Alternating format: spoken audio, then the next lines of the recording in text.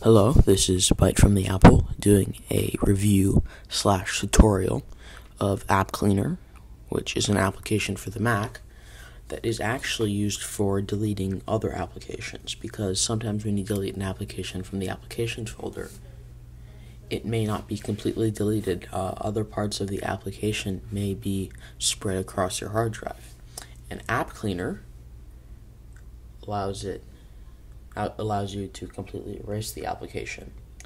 Opening up the applications folder, I'm going to go ahead and delete Text Expander because I didn't think it was worth the money, and it kept popping up alerts asking me to pay for it. So I'm going to go ahead and drag Text Expander into the dock icon for AppCleaner.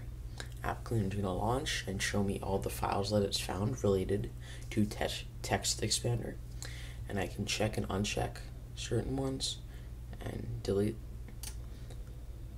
and it'll just put it into the trash. Or I could go ahead and select an application by clicking on Applications, and it's going to load my Applications folder. I could just select one from there.